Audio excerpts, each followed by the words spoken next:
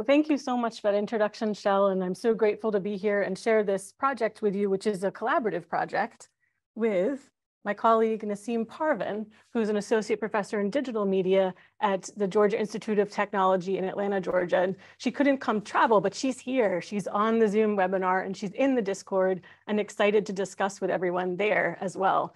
But I'll present on behalf of both of us now. So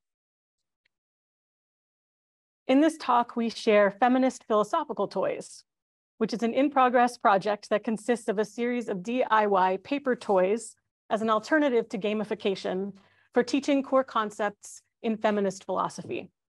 And the role play in our project is focused on a deeper understanding of the role of the self in all of its entangled intersectionality, as opposed to taking on the role of another or a fictional positioning.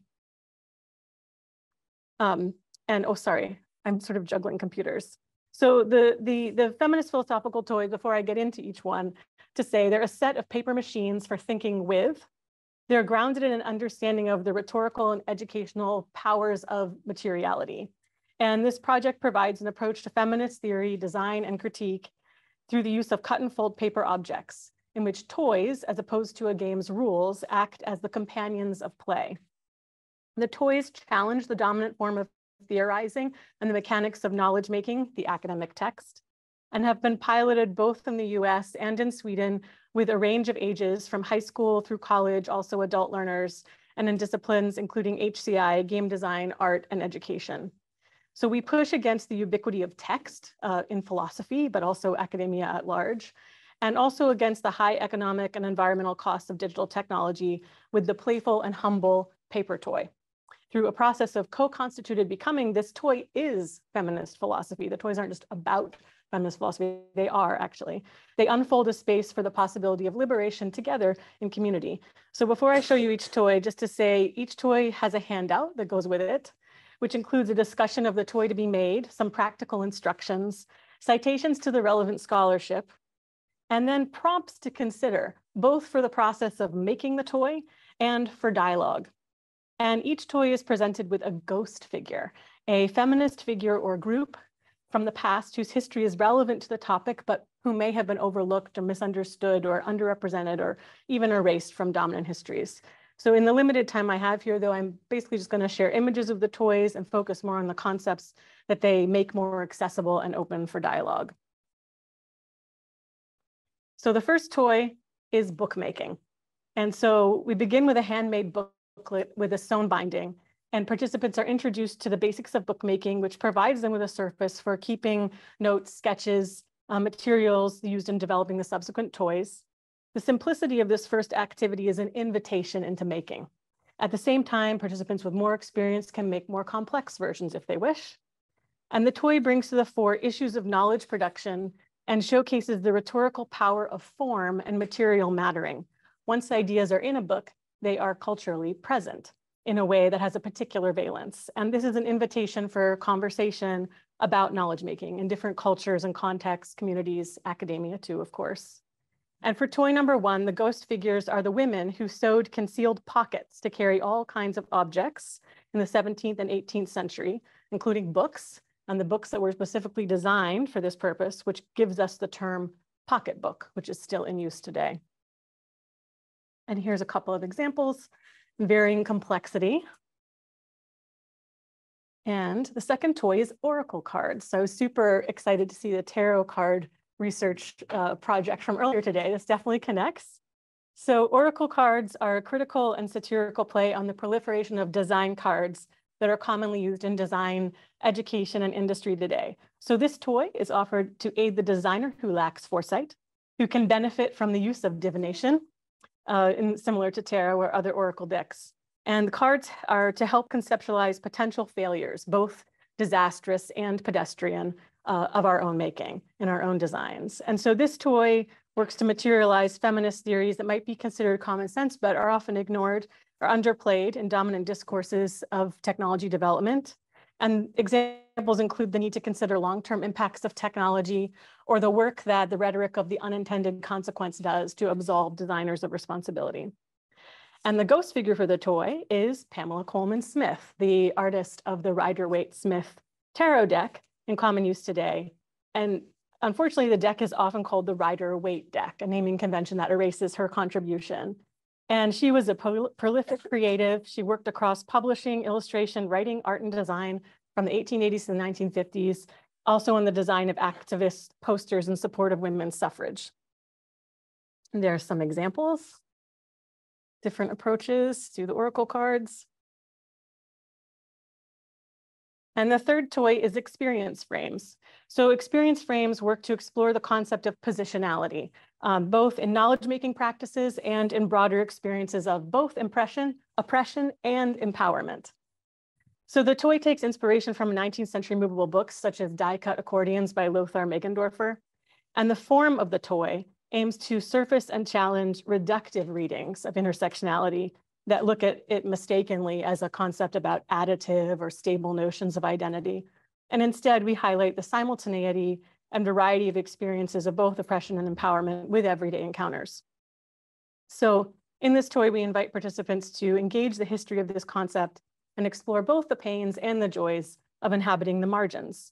And the ghost figures for intersectionality are the women who experience, express, and work against compounded effects of systems of oppression in theory and practice, specifically the Combahee River Collective, founded by Barbara Smith. They founded a Black feminist lesbian socialist organization, active from 1974 to 1980. They argued that neither the civil rights movement nor the feminist movement responded to their needs and experiences. And their work has been carried forward by many, including the scholars and artists who wrote This Bridge Called My Back, edited by Cherry Moraga and Gloria Anzaldúa. There's some experience frames examples, plus images of the Lothar Meggendorfer historical form in the upper right. The fourth toy is Circular Conversations, and it focuses on feminist scholarship that emphasizes the repetitive pattern of struggle, structures that maintain the status quo, and possibilities for breaking free or liberation. So inspiration comes from medieval volvels, and the toy aims to advance material engagements with feminist theories around complaint, liberatory performative practice, and scholarship on the cyclic natures of both oppression and liberation. The ghost figure is Carolee Schneemann, and her work, Interior Scroll. This was a typed scroll, another form that draws on circularity, which she, in 1975, in a performance, unfurled from her own vagina during a nude live art performance in New York.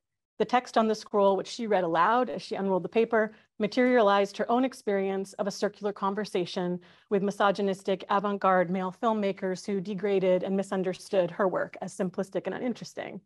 And by the final unfurling of the scroll, she liberated herself from that circular conversation and revealed the depths of the male colleague's sexist misunderstanding of her work. So similarly, this toy invites participants to liberate themselves by inventing a way out of the oppressive circle. And there are some examples. Toy 5 is Conflicts and Coalitions Accordions. And this is a kind of accordion book that as it unfolds, it changes directions 180 degrees. And it takes as its starting point feminist scholarship on incommensurability, agonism, and the value of opposition and conflict. So differences and conflicts are surfaced and shared. At the same time, possibilities for action are explored. And each participant is invited first to create their own single accordion, but then work with others to cut up and reconfigure sections in new ways. And the ghost figure is Pauline Oliveros, the electronic musician and deep listening pioneer who passed away recently in 2016, whose primary instrument was the accordion. She was also the pioneer of the deep listening practice, which opens listeners to a new connection between self, others, and the world through sound. Here's some examples. Toy 6 is the fortune teller. It draws on the classic paper toy, fortune teller or the salt cellar.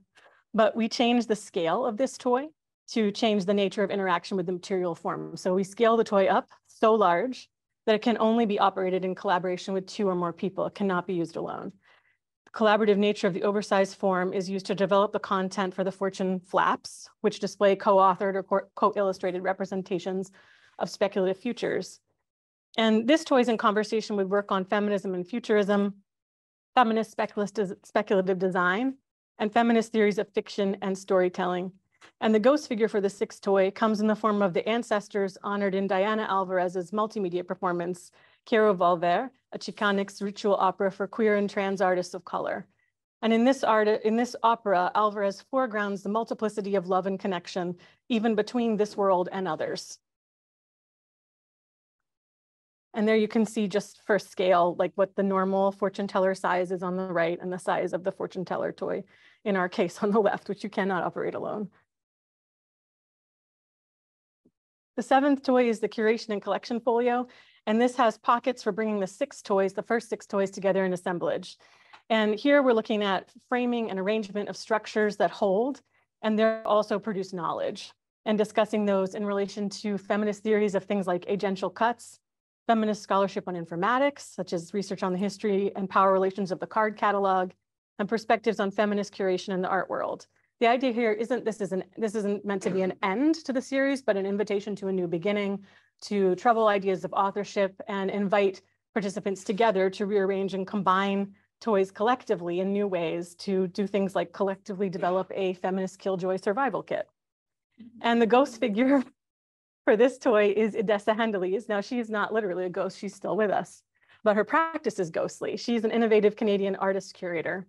And she has a practice of developing the curator in her installations as a figure whose presence is ghostly, here and yet not. For example, in a 2007 show in Toronto, she had a single shoe of hers, a stiletto heel of hers, and a tight spotlight labeled as the shoe of the curator. And so she's resisting the dominant mode of invisible curation and surfacing the ways in which curation is authorship, and debunking myths of objectivity. And then the final toy is the living toy.